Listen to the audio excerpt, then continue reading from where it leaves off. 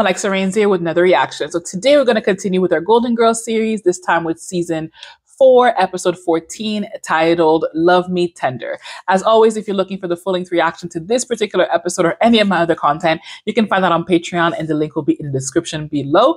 And if you cannot support us on Patreon, that's completely fine. You can support us directly here on YouTube by liking this video, commenting, and subscribing. So without further ado, let's get into our episode. According to the rules of etiquette, you should never wait more than 20 minutes for a date. She's already waited 6 months for a date. What's another half hour?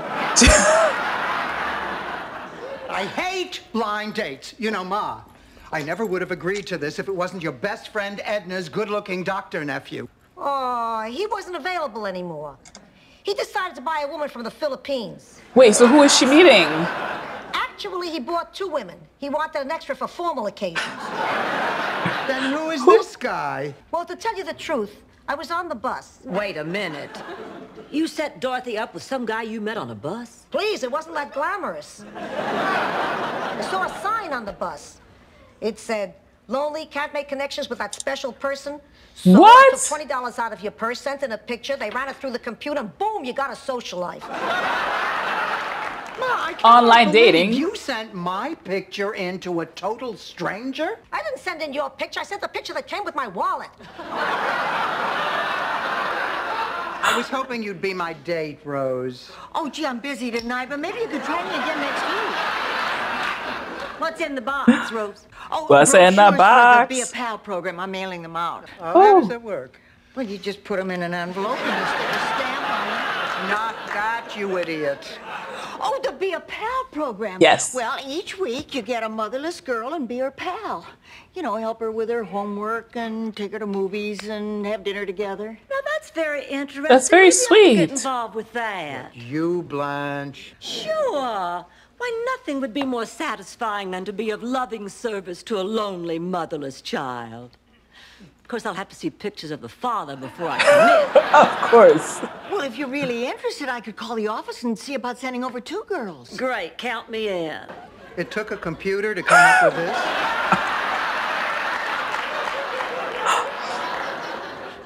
I'm Dorothy. These are my friends, Blanche and Rose. How do you do? How do you do? Eddie, I hope you're not too terribly disappointed. My mother wasn't exactly honest in sending in that picture. I knew that. I have quite a few Janet Gaynors and frames around my house. Believe me, when you've been in a deep depression for a year and a half, nothing phases you. Oi. Well, Eddie, what wonderful things have you got planned for tonight? Nothing. I was going to cancel, but my therapist wouldn't let me. Perhaps if we spoke to him together. I'm sorry, I'm still not really recovered. You see, after 25 years of marriage, my wife, Roberta, sent me a Dear John letter. That's Oi. terrible, married 25 years and she doesn't know your name is Eddie? I love her so much. Well, I guess I have to feed you. Let's go look for a place to eat, Roberta. No. Her name's Dorothy. Your ex-wife is Roberta. Sure, rub my nose in it. And? This for an act. Are you just getting in? No, Blanche. I got up early and went jogging in a park with a really strict dress code. Now, if you'll excuse me, I need some coffee. How was it? What's the number of the police station? Is anything wrong, Sophia? Nah, I just want to find out where I can buy the best donuts. Is she looking for Dorothy? Of course something is wrong. Dorothy never came home. She's home. Yes, she did. She's in the kitchen. All right, spill it. I want details. Yeah, so do I. Me too. Me too. Isn't that much Me to 3. tell? Eddie took me to the restaurant where he had met his ex-wife, Roberta. So I guess you're not going to see him again. Oh, yes. Yes, I will. What? Wait, what? Listen, pussycat, it's been a long time since you've been out on a date. And it's quite possible you can no longer judge a good one from a bad one. So let me be of help. This was a bad one. Bad date, Dorothy. Bad date.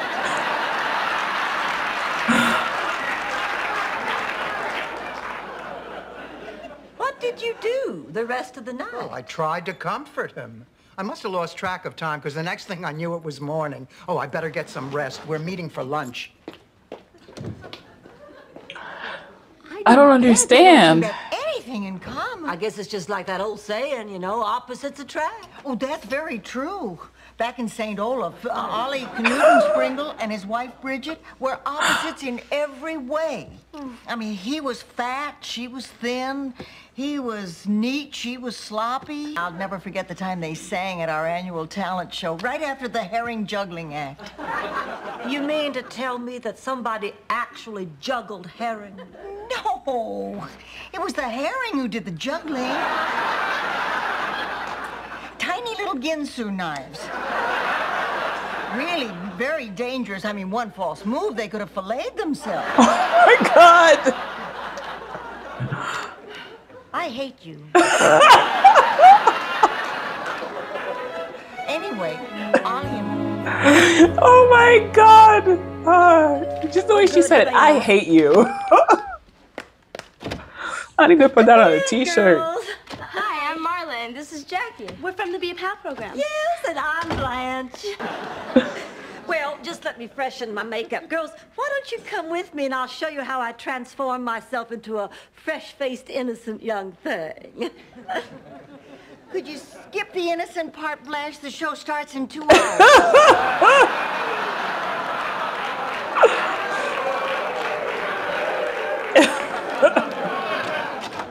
Hi, Rose. Blanche around? She's just showing the girls some makeup tricks before we go to the movies. Anything I can do? No, thanks. I just need to talk to somebody. Oh, I get it. Aww. It's about Eddie. You know, I've been seeing him for a week now. I'm having a relationship with him like I have never had with a man before in my life. It is purely physical.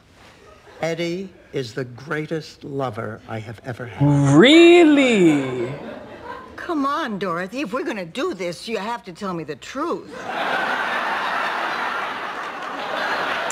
She's trying to. No, I am telling you the truth. Honey, there is more to Eddie than meets the eye. But the only thing we have in common is under the sheets. What's under the sheets? Oh, babes. That's why she wanted to talk to Blanche. His cappuccino maker. Sex, Rose. I am talking sex. We don't go to dinner, we don't go to the movies, we just go to bed, and it is terrific. All that and cappuccino, too? Oh, you're so cute. Well, what's the problem? Did I say there was a problem? Well, you said you wanted to talk about it. Well, I mean, can't one have a discussion without there being a problem? Well, I thought maybe you were feeling guilty. Guilty? I have nothing to feel guilty about. I am having the time of my life. I just wanted to, you know, say it out loud. But listen, honey, don't mention this to anybody. It's the kind of thing that most people probably wouldn't understand. Oh, don't worry, Dorothy. Rose Nyland can keep a No, secret. she cannot. Do you know what the name Nyland means in Norwegian? No. Well, I'm not telling you. Ooh. She's keeping a secret. Going out with Eddie again? Yes. Oh, by the way, Blanche, I borrowed your gold earrings, if that's okay. Oh, it's fine, but I do think I should caution you. They were meant for petite ears. They'll just have to do until Disney unveils their Dumbo line.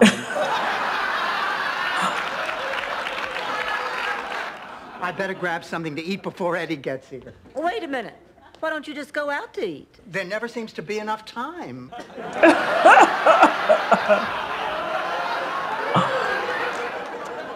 You know, there's something rotten in the state of Denmark. It's their cheese. They refuse to use preservatives. I mean, between Dorothy and Eddie, there is something peculiar in that relationship. You're right. And I'm gonna find out what it is, or my name isn't Sophia. Sophia... Petrillo. Sophia Petrillo. Oh, yeah. Maybe the doctor is right. Maybe I do need all 3 pills a day. Eddie's a love machine? I'm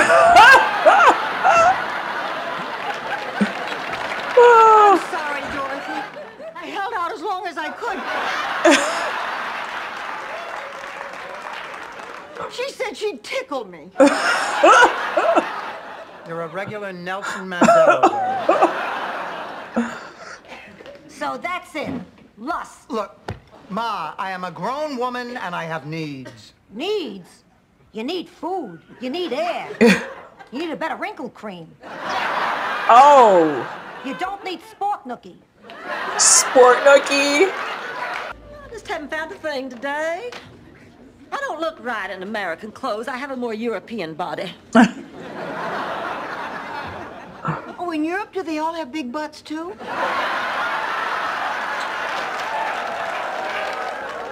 Hi, Blanche. Hi, Rose.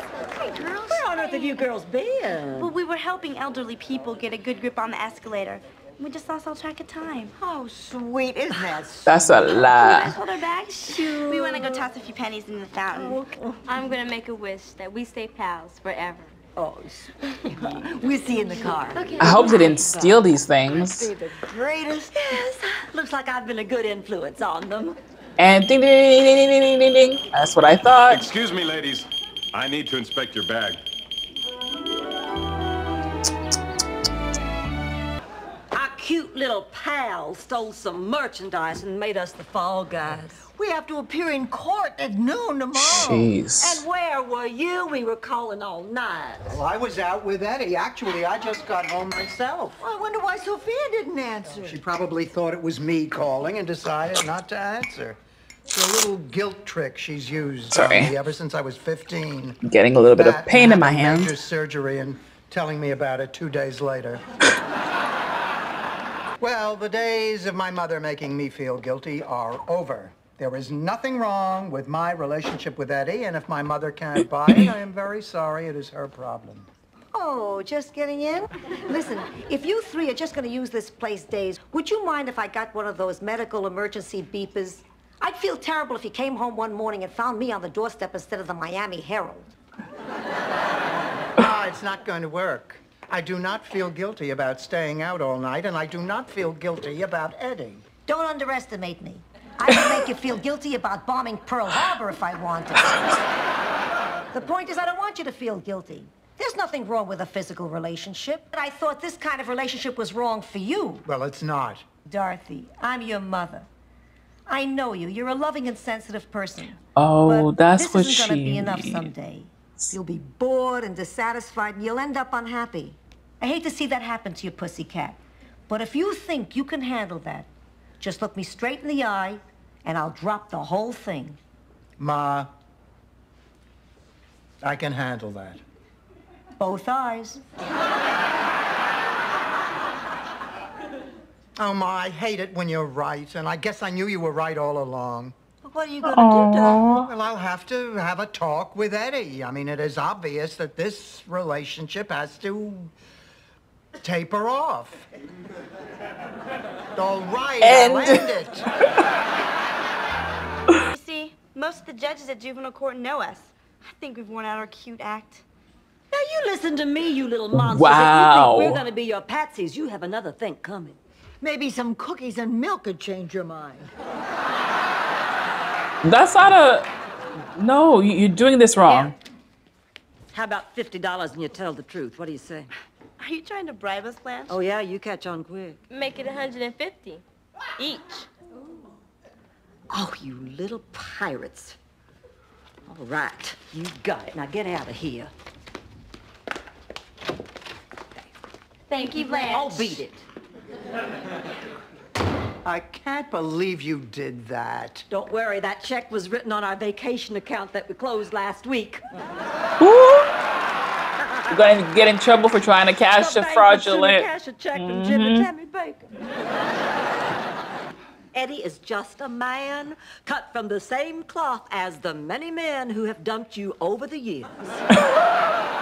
Why did you have to say it like that? Just think of him as all those men, Dorothy. Or just think of Become him the as dumper Stan. Before you become the dumpee. You're right, you're right. I'm going to get rid of him just the way Paul Bennington got rid of me, the way Steve Mendelbaum got rid of me, the way Tom Collins... We'll Yep. be here all afternoon. Can you just open the door? Right. The man is history. Hi, Dorothy. Oh, Eddie, I want you so bad. I can't help it. He looks so cute in that little suit. What Dorothy is trying to tell you. What's that Uh-uh. cologne you're wearing? No. Don't fall for the trap. I'm not wearing cologne. But that's impossible. It smells kind of like a mixture of Old Spice and musk and... And a porterhouse steak? Yes. That's me. The smell really gets intense when I sweat. Really? Well, I'd be curious to find out just how. Whoa. Now, look here, Eddie. Now, you listen to me. Dorothy has decided she wants nothing more to do with you. I can't understand why, because I think you have about the cutest ears I've ever seen in a man in my entire life. This always happens. I'm cursed. Ever since I was a little kid, I've been absolutely irresistible to women. I know I'm a little plain to look at. Oh, no, you're not plain at all. Oh, you're adorable. Cute as a button. Please let me finish. I know I'm plain to look at, but everything I do seems to drive the opposite sex crazy. I don't do it on purpose. I mean, it just happens. The way I look at a woman, the way I make love to a woman, the way I kiss a woman, the way I make love to a woman. You said make love twice. I know, it's my favorite. I'm not surprised you wanted to dump me tonight, Dorothy. The good ones always do. They always end up wanting more than just nights filled with unbridled ecstasy. Oh. What are you doing tomorrow night? I better get going. I've caused enough trouble. Look, Eddie, can't we see each other occasionally just as friends? It won't work. It's like trying to eat one potato chip. Woody, I never noticed that beauty mark on your neck. What beauty mark? That one. All right, fam. So we just finished watching Love Me Tender. So so Dorothy got a little bit of her groove on. It's funny because the episode before that, it was Rose and Sophia getting the groove on. In this episode, it's our Dorothy. She goes on a blind date that her mom set up for her with this guy named, I think Eddie. I think Eddie was his name. Hold on. Let's see. I think it was Eddie. And when it came to, so he's not the most attractive man, I would say, compared to some of the guys that they've dated before. But apparently he's an exceptional lover and, rocks Dorothy's world. But then Sophia reminds her that as a person, she's going to want more. And this man, all they have in common is sex, and sex is not a relationship, it's a situationship, and eventually she's going to want more and he's not going to be the one to provide that for her. So in order to protect her heart, then she needs to kind of end things as soon as possible, which she end up doing, or at least trying to, with the help of Rose and Blanche. But then even they get under his spell, and apparently he does that to all women. Like once they're around him, something happens. He calls it a curse. I mean, it could be a blessing for most guys, but being around him makes women fall in love with him or fall sexually attracted to him. And and that's what was happening. And not only was it Dorothy, but it was Blanche and Rose and Sophia. It's insane. And on the B side, the girls, Blanche and Rose decided to be almost like big sisters. Like substitute or friend moms. So women who can help other girls who do not have mothers and kind of be almost like a big sister, like the Big Sister, Big Brother program. And, unfortunately, the two girls that they find are two little devils, and they end up, using Blanche and Rose in order to get what they want. So go see a Mel Gibson movie where he's shirtless, and then shoplifting in a mall, which is insane. So it sucks. I hope that when it comes to Rose, she still keeps this program, even though the two girls that they were helping were not that great. But I hope that they can still do that, because it's a great asset for the community. As somebody who enjoyed being, I wasn't necessarily part of the Big Sister Big Brother program, but I had good mentors growing up through school and through other things that I was a part of, where I had older kids as a brother and sister to kind of look up to, and that made a difference for me. So I would hope that they're able to continue that program and help the people in their community and all these little girls. So yeah, as an episode, it was a great episode. It was funny. It was great to kind of see Dorothy in that light where she's not invested emotionally in somebody, but she's just having a good time, and she was just kind of feeling herself, having, a great time with this man and talking about it. And even the scene with her and Rose, even though Rose, she was a little slow in the uptake, but it was nice to kind of see her just talking, and not about a problem with a guy, but just talking about how much she's enjoying somebody's presence. So I really enjoyed that episode. It was a really good one. And as for who the MVP is going to be, my MVP is going to be Miss Thang Thang Dorothy.